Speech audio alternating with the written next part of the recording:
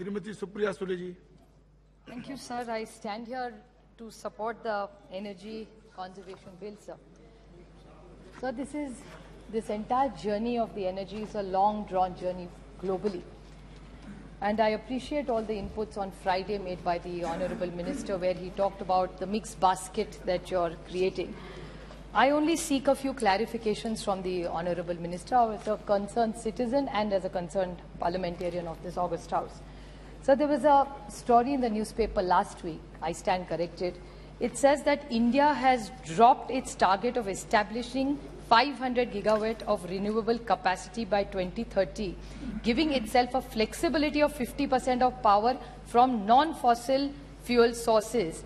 This is the commitment, and the Cabinet on Wednesday approved, sir, that India's updated NDC to communicated with the UNFCC. The updated NDC proposes about 50% cumulative electric power installed capacity from non-fossil fuel-based resources, dropping 500 gigawatt absolute targeted committed at the COP26. It also did not include the commitment of reducing 1 billion tons of carbon emissions. This is what has come in the newspaper. So I seek a clarification from the Honorable Minister that is this the factual situation and what is the policy of the government. Sir, because I'm very concerned, because I follow Parliament very closely. I'm fortunate enough to be here and to hear very illustrious ministers speak exceptionally well. And last few weeks during question hour when the House has functioned, renewable energy has been talked about in a very positive manner, but at the same time, the coal ministry has also been very, very energetic and enthused by the work they are doing. They are talking about coal, they are talking about the mines, how well they are doing, how much more generation has to be done, ultra projects by the government. So I humbly ask the government that what is the true policy of this government? Here you are going into mines and cones aggressively and telling how transparently it has been done, which is wonderful. Transparency is good for the nation, sir. But I think they are misleading the Honorable Prime Minister because both the mantralayas are giving completely conflicting information because they are contradicting each other. So I feel very, very concerned. So if you could kindly give me a clarification. Sir, I come from a background of a rural and an urban constituency, and actually this entire story energy started really from the sugar factories in Maharashtra, where renewable energy was really started. And in the objects and statements, you have said that you are looking at green hydrogen, green ammonia, biomass, ethanol, which is all wonderful. I'll seek a clarification on biomass from my little knowledge about, I have very little knowledge on power. But I would like to seek a clarification that both biomass has seen a lot of NPAs in investment, that are lobbies globally, sir, for this kind of matter, is what magazines and information says. So what is the position of Government of India on biomass? Because you've talked about this. And somehow biomass has not delivered the superior results that we have seen, like in ethanol. So if you could kindly clarify in the larger interest of the nation. And the other points are for solar. We are all for solar. We are very happy you're working so much in solar. I have to seek few clarifications from the Honorable Minister that in the land acquisition of solar plants, you normally give 1 year to a project. It takes 6 to 9 months to just acquire the land because it's thousands of acres that they need, that too directly from the farmer. It's so hard to do land acquisition. So why doesn't Government of India work closer with the states like we used to do for MIDCs? So why don't you use the MIDC model for land acquisition? This is just a suggestion to the government to improve the scheme. Because what happens is you give only 1 year or 18 months to the person who's doing. Because in your own reply last week in Parliament, you have said that most of the renewable energy projects in this country are done by private sector.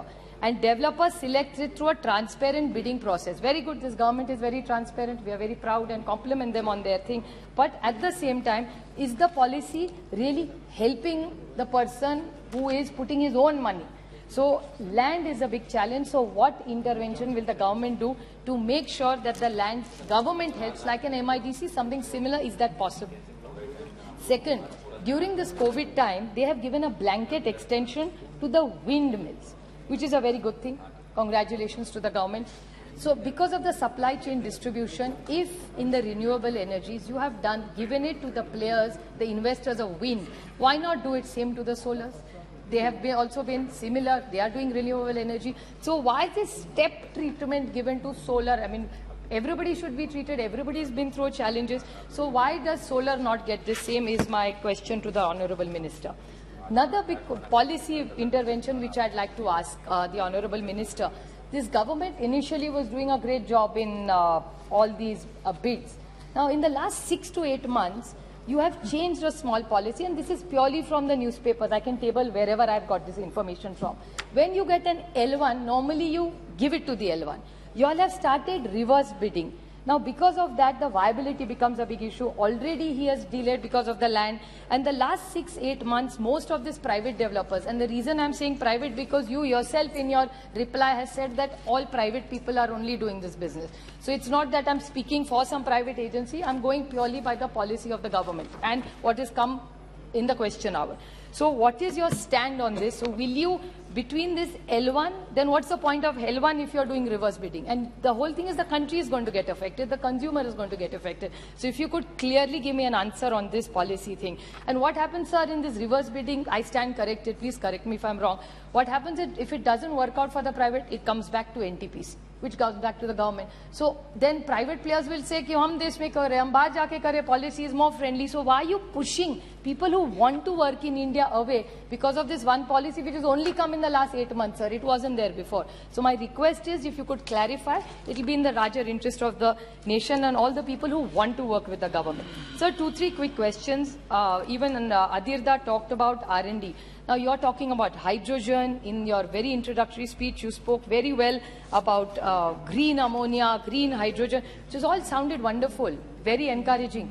But what is the R&D that this government is doing? From the information that I have from a reply given by you, the central assistant has consistently, in 18-19 was 4,414. In 1920, it was 3,000. In 2021, 2,800. And 2022, it is 2328. So it is continuously coming down. And your government has not reached a single target since it has come to power.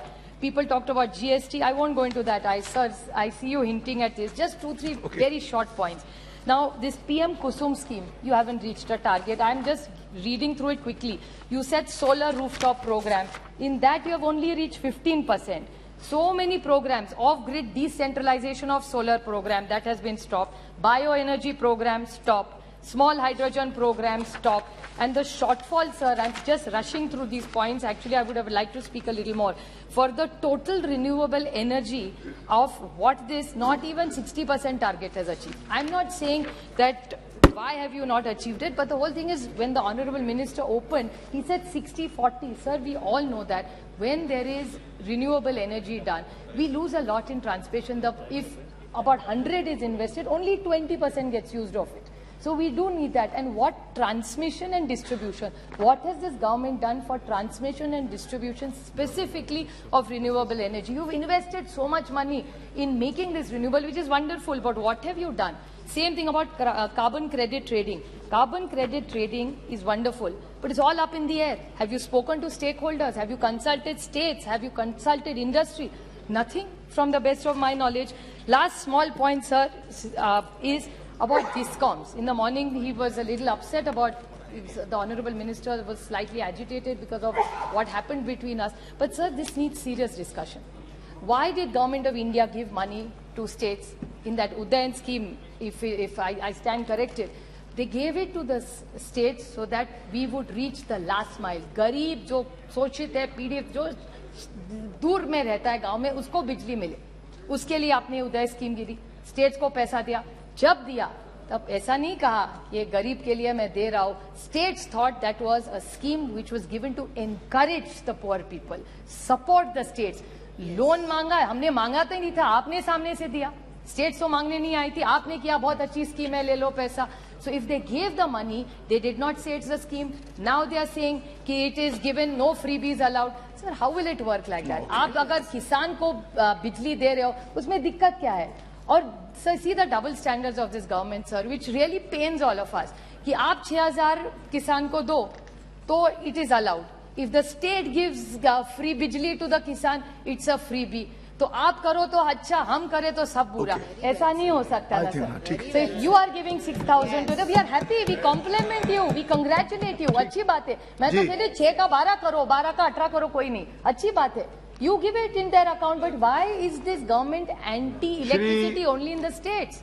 Sir, if you could kindly clarify all these points. I just, last one line, sir, I would just like to make a last point, I've cut all my other points, is what government really needs to do is have a clear-cut policy. There is no, they keep changing policies every few months. That's why people are very anxious. And we need a wind and solar storage hybrid model. These models that we are working on are not going to work. We need a hybrid model, and that's what this government needs to lead. We are willing to work with them, but please give clear clarifications in the reply at policy level. Thank you, sir. धन्यवाद सभापति महोदय. जब भी हो ना sir तो रोकना हो तो उसके 10 मिनट पहले हमको बता दीजिए.